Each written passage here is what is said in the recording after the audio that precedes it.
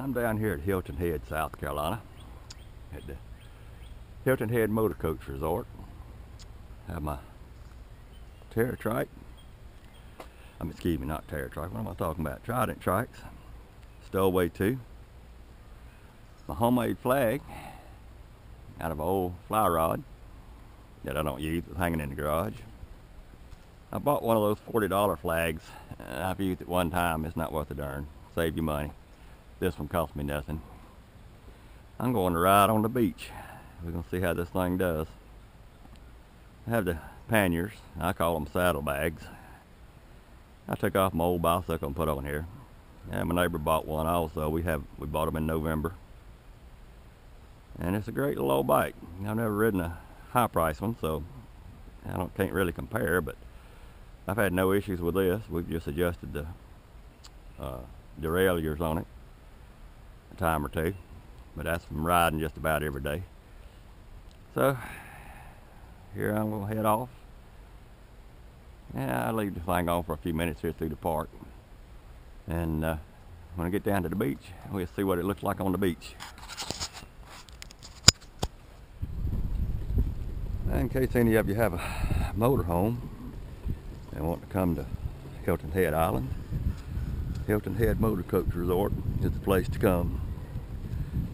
Super nice lots, really grown, real private, and right outside the driveway to the motorhome park are your bike trails. You can go all over Hilton Head and never drive your car if you want to, unless you're going a long way. The beach is about a mile down the road. Ride the trails all the way down there. I hear the tennis courts and gym and all that. Good morning.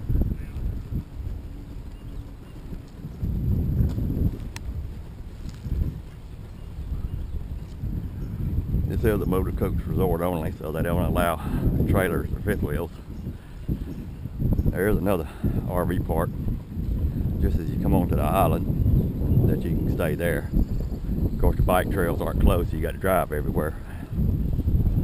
That's overflow parking for your cars.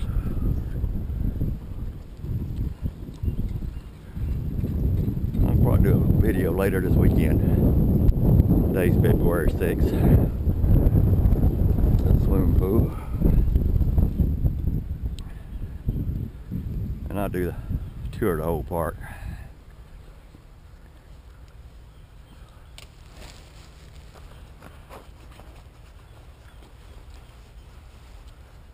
I got to swipe the card to get out of here.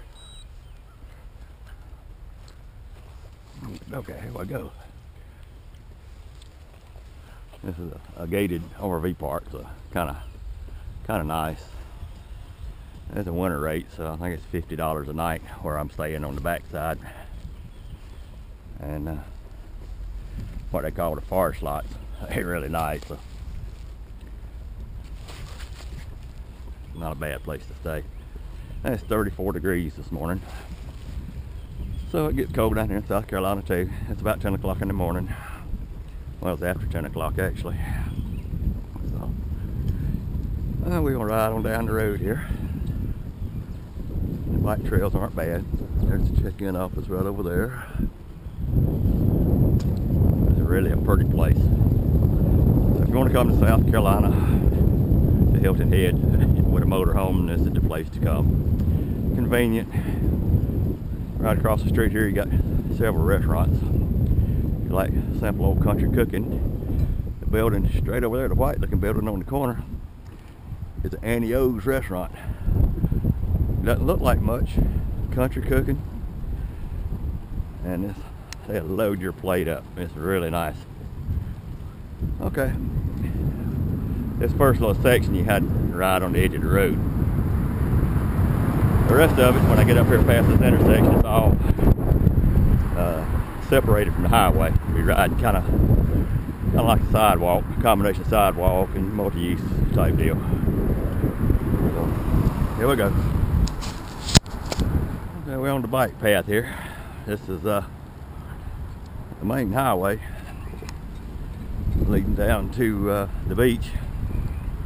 I forget what the name of it is now. Here's a little park. summertime, there'll be quite a few people on this trail. 134 degrees in the middle of winter. Not too bad. In the summertime, right here, this little pond, and I was fixing to go across this creek. Like the sign said, do not feed the alligators. We have seen them down here. Hot summer day, they'll be laying up on the bank.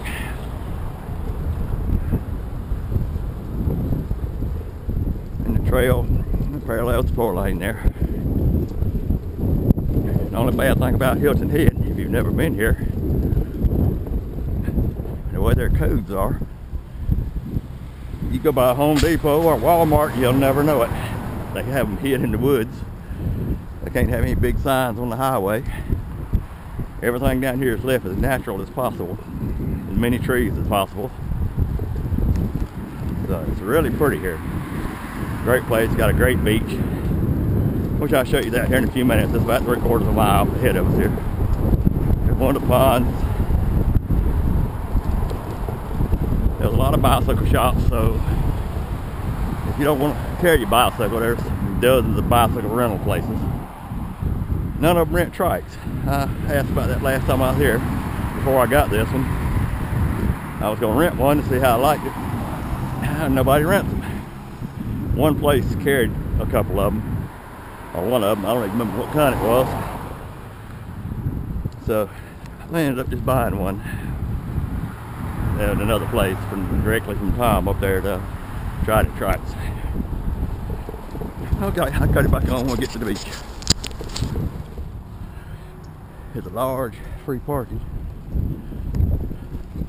public parking over there.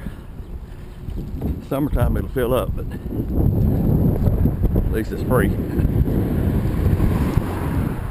A lot of other parking places down here you have to pay. The beach is on the other side of this traffic circle here.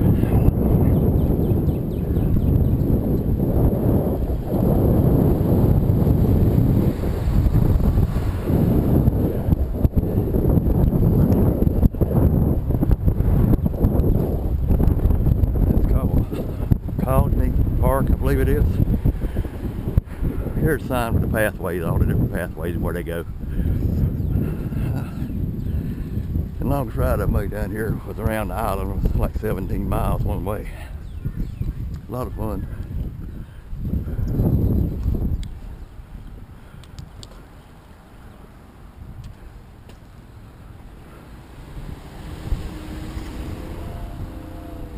Here we go. Have all kind of specialty shops. I think it's one of them the restaurant, I think.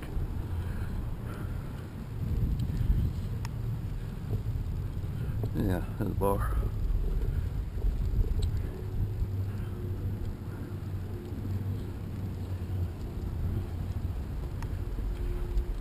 And nobody here. I'm gonna cut through here.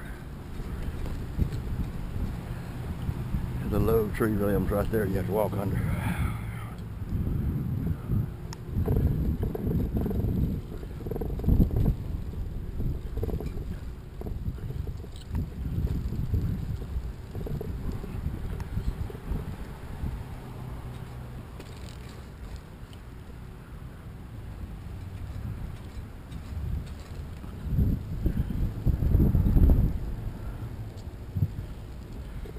How you doing?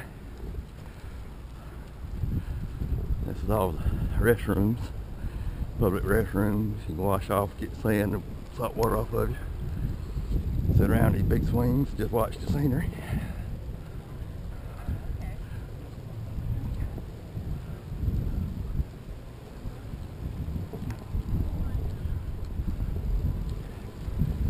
Oh, here we're gonna go out on the beach. And what is nice, they have a mat you can ride on for access to the beach.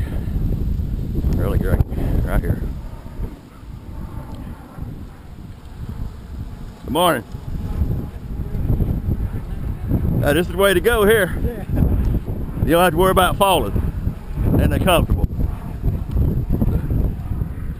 And they're pretty easy to ride.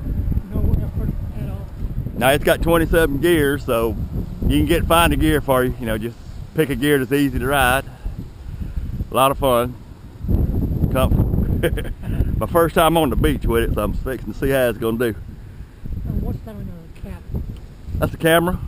Oh, camera? A video camera. Yeah, I'm videoing coming on the beach. Oh, wow. So you live. Well, have fun, sir. All right, you too. See ya. Yeah, this mat makes it really nice, you know, for handicapped people or bicyclists.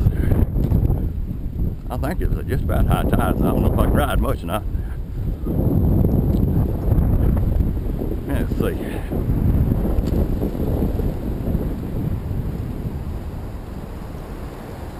More nice looking houses.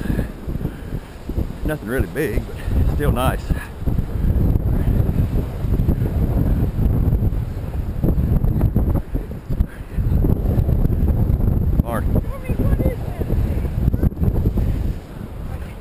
Oh, you talking me or the dog? No, the dog. He saw you jump back. He didn't know what you were. There's not many of these around.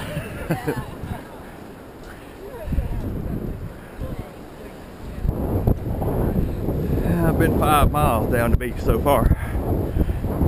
Should start turning around the island here in a little bit. I don't know, if we're lucky, might be starting to turn up here. I don't know how much farther I can go. I'll go as far as I can. Turn around and go the other way.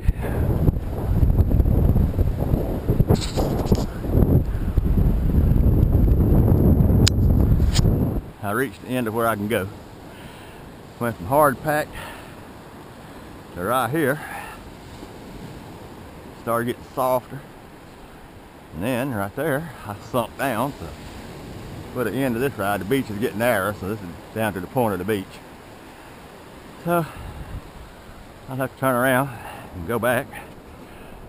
About 5.5 miles down the beach. Now I'll go 5.5 back to get where I started, and if I'm not wore out, I'll go 5 the other way just to see what it's like.